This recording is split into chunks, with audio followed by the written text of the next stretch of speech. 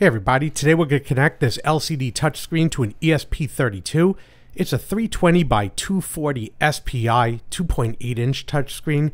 It's one that you see a lot of when you see these LCD touchscreens. A lot of people have problems connecting them to an ESP32. We're going to see how easy it is.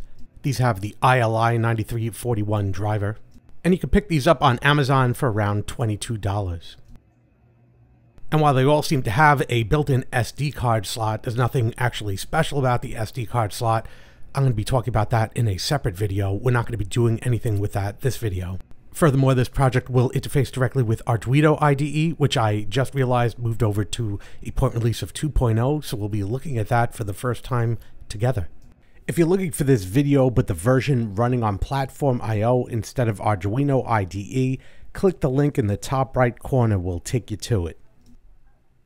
The LCD display as well as the backlit screen pulls a bit of current, and I don't want to run it through the ESP32 voltage regulator, so I have the separate power supply, which will supply the 5 volts and the 3.3 volts that I'm going to be using for this project, so I will show you how I'm doing that. This HW131 is one of the more common cheap ESP32 power supplies. So here it is, Arduino IDE 2.0, which I've just installed, as you can see in the output. Also wants me to update the libraries, and while it does install alongside the 1.8 release, it grabs the config files from that one to figure out what libraries and different projects you've had previously.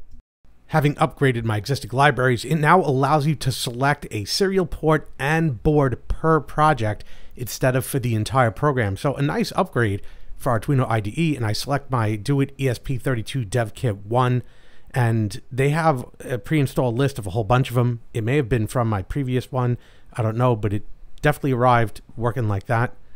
So I'm going to go up now to Library Manager, which you would do on the older one or this newer one, and search for TFT_ESPI. This will be the same on both versions of Arduino IDE. And we will find TFT_ESPI by Bodmer. And we can see that mine is already installed. And if it wasn't, you'd be hitting the install button, current rev being 2.4.72. Once installed, we'll be going into Arduino folder. Mac has it in Documents right there. And in Arduino, we go to Libraries. And then in Libraries, we make our way to TFT_ESPI.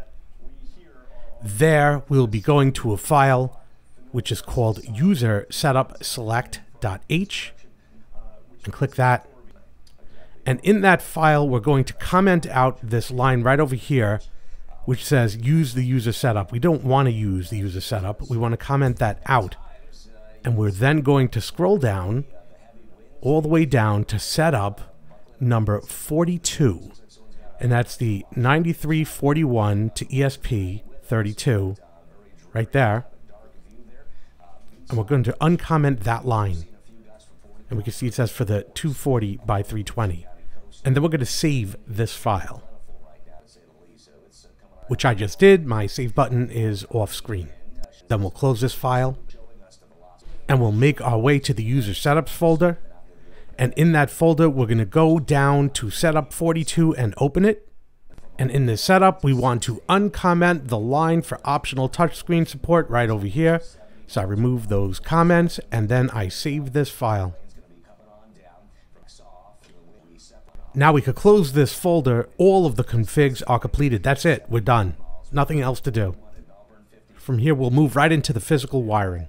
We'll call this out point to point, starting with the ESP32 and the LCD display.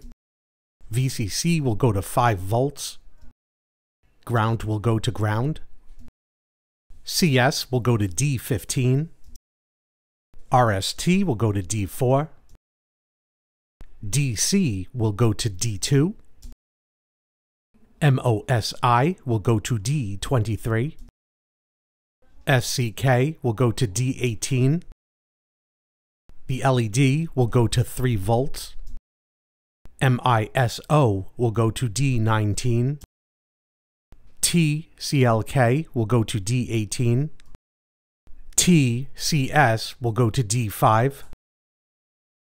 TDIN will go to D23. And finally, TDO will go to D19. The last one is not connected.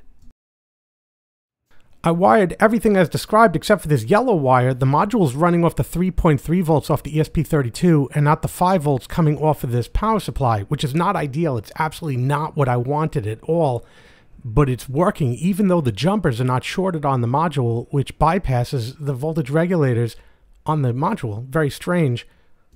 Some of these may be configured to work on 3.3 volts. This was in fact a mistake on my part, but it worked and I left it in the video. The wire to power the LCD display itself, however, is powered off the 3.3 volts of this power supply. Had I caught this and wired it correctly, it would have been much better than running it through the voltage regulator, the ESP32. So I'll hit my power button, and we're going to move on to the next step. Back in the Arduino IDE, we're going to open up the examples menu. I am scrolling down to TFT_ESPI, and from here, 320 to 240 examples. And I want to do something easy, make sure it's working, so I'm going to click on Starfield. And Starfield has opened up, and we're just going to do verify. This is the first time I've ever run 2.0. Let's make sure everything works. It should work. But we'll wait. We'll see it together. And it looks like I have a Python problem. I'm going to correct that quickly.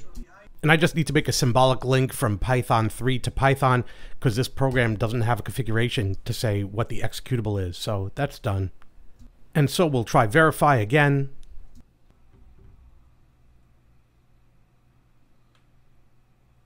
And this time it worked successfully. So now we could try pushing it directly to the device. So we push it now.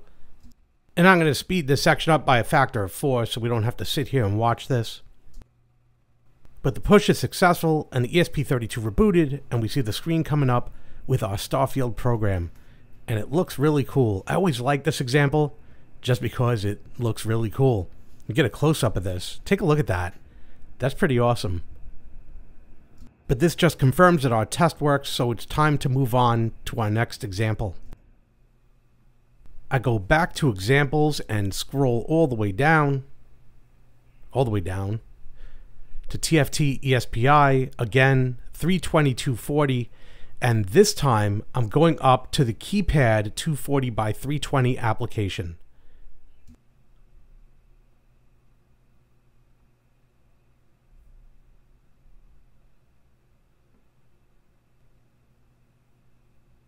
One change I do want to make is on line 32 and set repeat calibration to true in case I mess it up. It's just easier that way. And, you know, if you want to review the rest of the code, you can. Pretty interesting how this is constructed. But that's the only change that need be made now. Again, I'm going to hit verify for good measure. And sped up by a factor of 4, we see that the verification is good. So we then push this program to the device. This event I speed up by a factor of 6. Loaded and rebooted, let's take a look.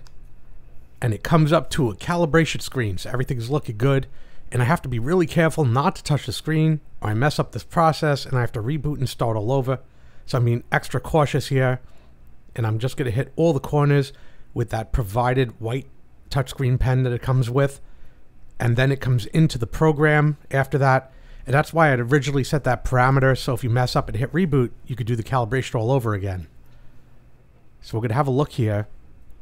And it just looks like a phone touchpad. Very simple demonstration as I clear the serial monitor. And I'm going to type in, first using the pen.